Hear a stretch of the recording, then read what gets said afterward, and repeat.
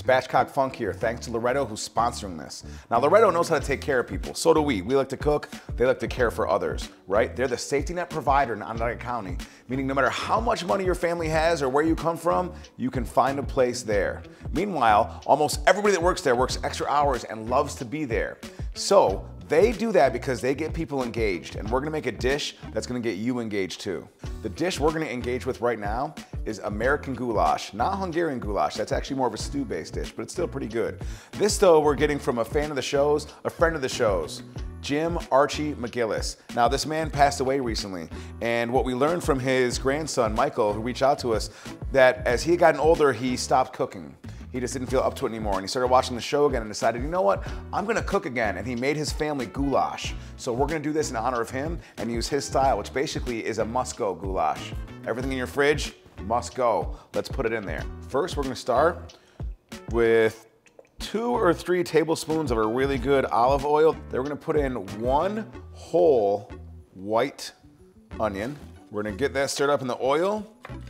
Then we're gonna add in 1 coarsely chopped green bell pepper. As these veggies get comfy, let's talk about Loretto, where things get comfy too. They got over 900 nursing home beds in 2 large facilities in Syracuse and Auburn, and a smaller one here at the Nottingham too. No better way to live like our homegirl Loretta.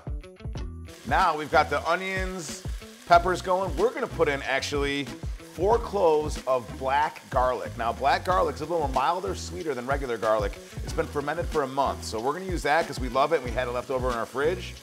Now Jim was a veteran, the US Navy, and he was a strong man. So what we're gonna use is 92% lean ground beef, 2 pounds of it. Put it in here, break it up, and keep stirring it until it's brown. Now you know our girl Loretta likes to drink her tea. This goulash is gonna drink 3 cups of water right now, because we're gonna use this, and we're gonna actually use this water to get our pasta absorbed. So we're gonna put in that. We're gonna put in 2 15-ounce cans of tomato sauce, 1.5 tablespoons soy sauce, 1 tablespoon of seasoned salt, 2 tablespoons of Italian seasoning. Then we're gonna add in 3 bay leaves. Then we're gonna add in about 1 pound to 1.5 pounds of chopped plum tomatoes. So stir that up and bring that to a simmer. Now, once it's simmered for like 5 minutes, turn the heat down to medium, and we're gonna add in 1 pound of elbow macaroni, 1 LB, 1 elbow of elbow macaroni.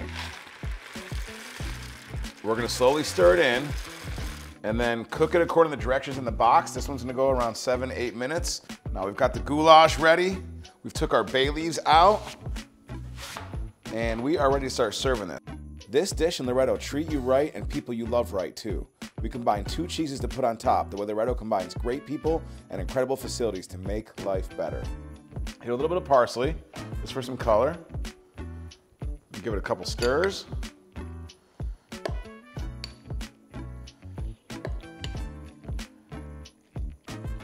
For meals you can take care of others, take care of your people. Thanks to Mr. McGills, thanks to Loretto, thanks to you, Spatchcock Funk.